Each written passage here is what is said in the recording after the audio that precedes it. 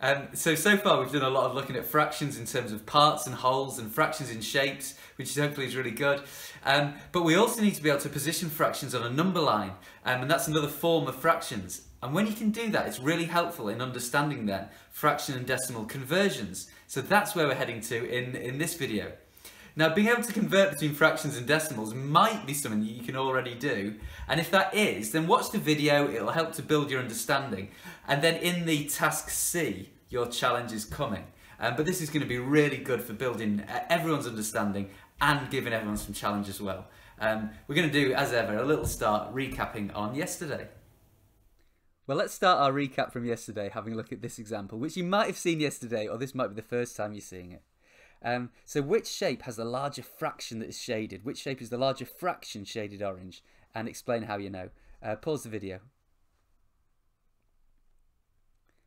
Okay, and let's have a look. Well, of course, shape B has the larger piece that is shaded. This is a bigger piece than this piece. But actually, shape A has the larger fraction because it's got a smaller hole. So if you look at the part here, this white part that isn't shaded, that is a quarter, so 3/4 must be shaded. And actually shape B, this is less than 3/4 shaded because this part here is more than a quarter of this one. I couldn't fit as many as 4 of this part in this hole. So actually the larger fraction that's shaded, that must be shape A. I also wanted to have a look at another of the independent tasks you were set yesterday, where you were asked to find the fraction of this square. And my suggestion would be to split this shape into sections to see if we can work out the fraction of each part. Now, a way that I did that was this. So let's have a look at this part. So if that's the whole shape there, the whole blue shape, if we just look at this part of it, I actually know that's a quarter. So just this part I know is a quarter, because if we have a look, it's like I could split this into 4 equally sized triangles, and they are 4 pieces there. So this part is a quarter of the square. And that just leaves the other section there. So we know that this area here, which is now grey, is a quarter, and actually this must be an eighth as well. Because can you see, if I divide up the square into these equal parts, then this is 1 out of 8 of those equal parts. So to work out how much in total, well, we had that quarter and that eighth, so an eighth add a quarter is 3/8 in total. So yesterday our emphasis was finding fractions of shapes. Today it's looking at finding position of fractions on number lines and then relating that to decimals. So I've called this one line up fractions. Now, finding fraction and decimal equivalents is something that's difficult to master, but some of you might have already understood that. And if you have, follow along with the video, but your real challenge will come at the end. I've got a how many ways challenge for you on the independent task, which I'm really looking forward to getting to. Now let's see if we can build understanding. So if I was positioning half on a number line between 0 and 1, then half will be right in the middle. Can you see it's a bit like here in this longer rectangle? I've split it into 2 equal halves. And in just the same way, thirds, well, 1/3 will be here, 2/3 will be there. So it's like this shape split into 3 equal pieces, just like the line is being split into 3 equal pieces. And similarly, quarters. I'll need to split the distance from 0 to 1 into 4 equal pieces. I'm going to change that top example to make it into sixths there. So can you see we go, this is where 1, 6 and 2, 6 and 3, 6 and 4, 6 and 5, 6 would be positioned, breaking that line up equally. And let me just remove those boxes and let's see those equivalent fractions, fractions that are the same. 2/6 is the same as 1/3. 4/6 is the same as 2/3. This space is just double this space, for example. And 3/6 is the same as 2/4 or a half.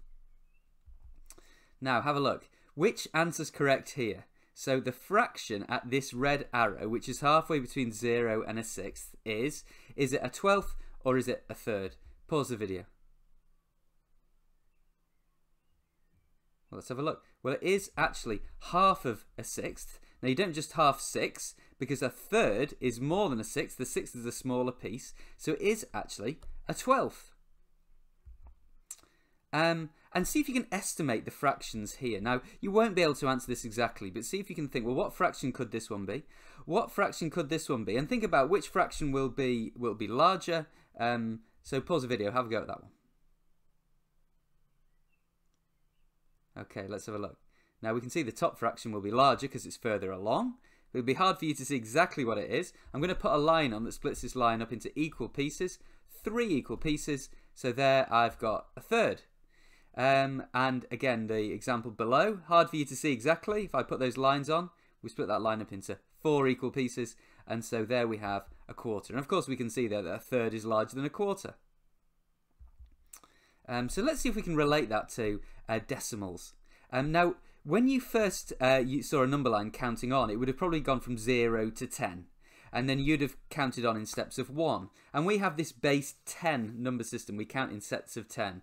We might then have got to a 0 to 100 number line when you counted in steps of 10. And here we have a 0 to 1 number line where we count in steps of 0.1, 0.1, 0.2, 0.3, and so on.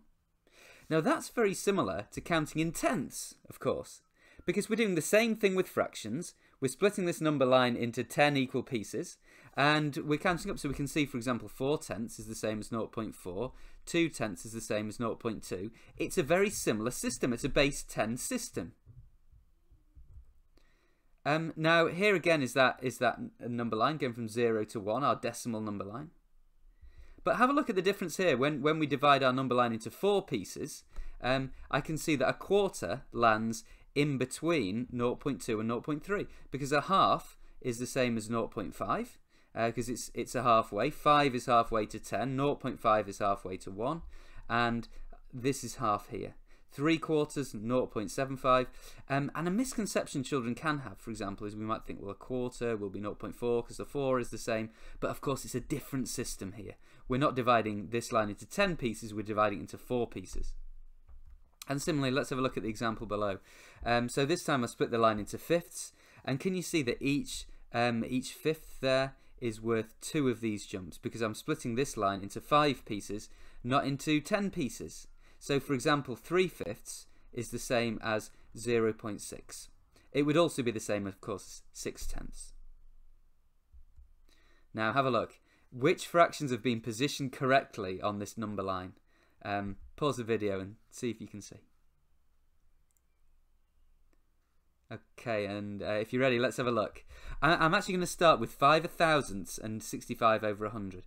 Well, 0.1, like we said, is 1/10. So halfway is actually 5/100ths, not 5/1000s. So this one is incorrect. And 65/100ths is correct, because this would be 6 out of 10 or 60 out of 100. That would be 70 out of 100. Halfway, 65 out of 100.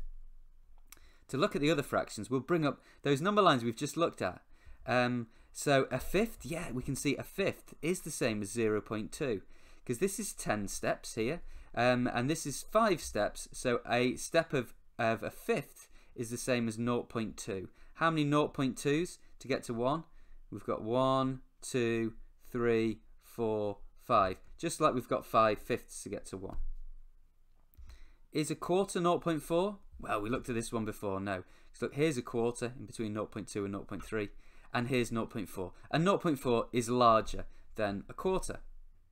So for today's task, again, click on that blue link underneath the video. This time there's a task A and B and C. I try and make the tasks quite open-ended generally, but being able to convert fractions and decimals is something you maybe haven't learnt about much. You might be in year 5 and you haven't done it at all, or it might be something you've already got a lot of skill in. So I've tried to give lots of options. So task A, which fractions have been positioned correctly and true or false, and then in these examples here, of these 3, which one is the odd one out, and then of these 3, these fractions and decimals, which one is the odd one out. Similar style for task B. Now if you're very fluent already at being able to convert fractions and decimals, have a go at task C. I would do that to start off with. There's a reasoning question to start with, and then there's a how many ways task. So you've finished that one if you know how many possible answers that there are, and there couldn't possibly be one more. The answers themselves are at the bottom, and I hope it's been really, really helpful. And of course we're going to keep going tomorrow. And again, well done for joining in.